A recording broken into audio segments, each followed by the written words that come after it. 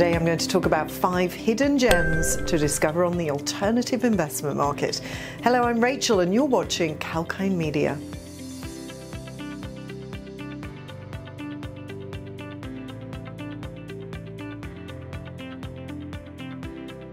The alternative investment market, also known as AIM, is a specialised unit of the London Stock Exchange, catering to smaller, more risky companies that require a more flexible governance approach to float shares on the market.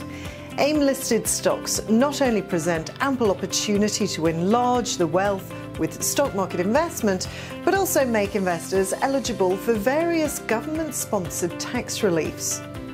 Let us now take a look at some of the hidden gems on AIM. Renalytix is an artificial intelligence-powered in vitro diagnostics firm engaged in optimizing clinical disease management and risk assessment of kidney diseases through the Kidney Intel X platform. The US General Services Administration granted the company a 10-year contract for Kidney Intel X testing services at $950 for each reportable result. For the quarter ending 31st of March 2021, Renalytix recorded a $0.6 million worth of services revenue. A pioneer in liquid biopsy services, Angle completed 2 separate clinical studies on 200 subjects to develop an ovarian cancer pelvic mass triage test, with the results showing a 95.1% accuracy. Its Parsortix technology has been granted 26 patents across the globe. Angle set up clinical service laboratories in the US and the UK to speed up the commercialization of the Parsortix system and serve as demonstrators to enable product development. Moving on now, the Sanderson Design Group is a provider of premium interior design and furnishing products. The sales of the company in the first 23 weeks of the financial year stood at £50.9 million.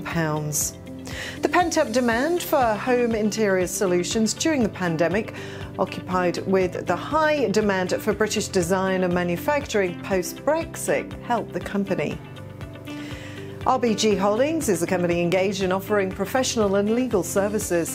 For the year ending 31st of December 2020, the group revenue and profit from litigation assets increased by 8% to £25.6 million.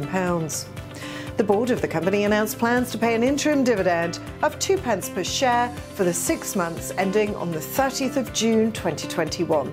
On the 27th of August, they'll be given to shareholders.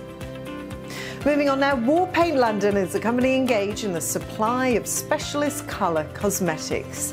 The company also owns Technic and W7 brands. For the year ending 31st of March 2021, Warpaint London's revenue stood at £40.3 million.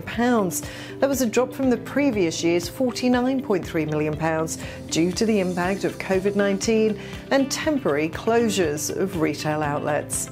It recorded a pre-tax loss tax of £1.1 million in 2020. Warpaint recommended a final dividend of 3 pence per share. Now, if you like this information, please like, share and comment on this video and subscribe to our YouTube channel. Press the bell icon for notifications for our latest videos, and for regular updates and information, log on to our website kalkinemedia.com.